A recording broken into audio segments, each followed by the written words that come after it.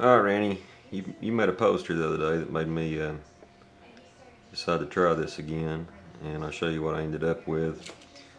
This is the SDRAM, and it turned out really nice. Well, pretty good anyways. Reball job looks good on it.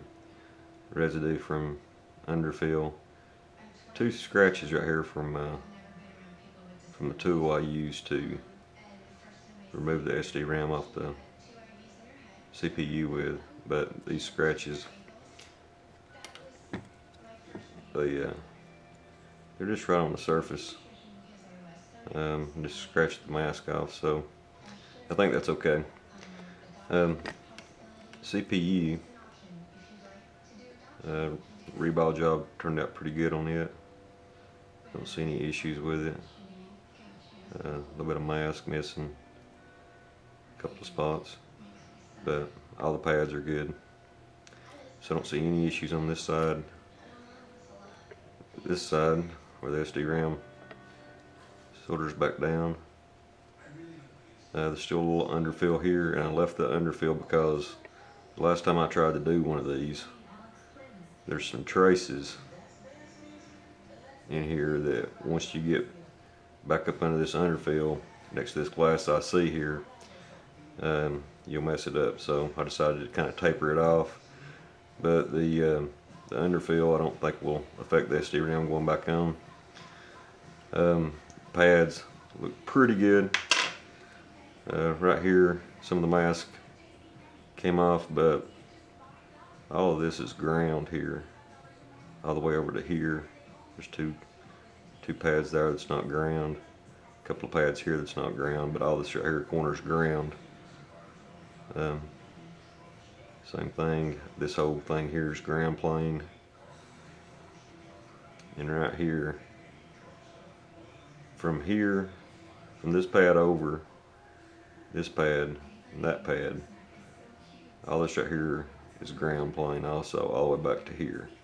So these pads right here didn't turn out too good, but again, it doesn't matter if those short.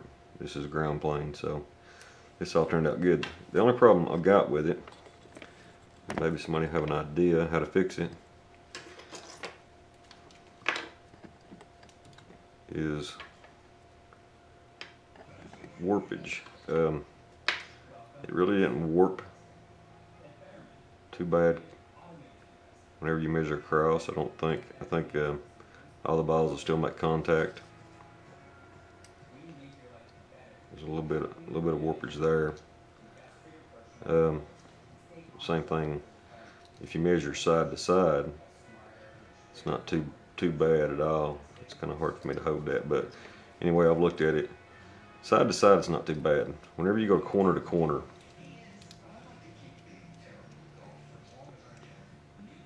you can see that gap there. That's not going to work.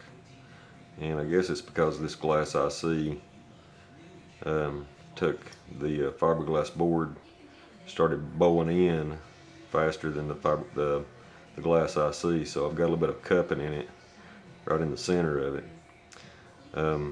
So that will prevent those balls from touching.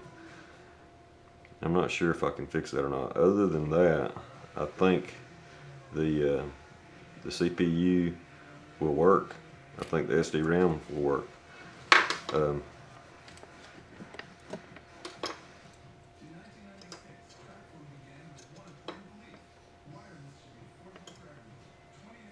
And you can see I'm not putting any pressure on it.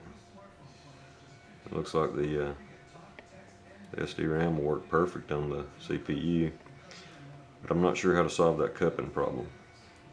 So if anybody has any ideas how I can take the CPU and kind of get some of that cupping out of it, that would be awesome, guys. So what do you think?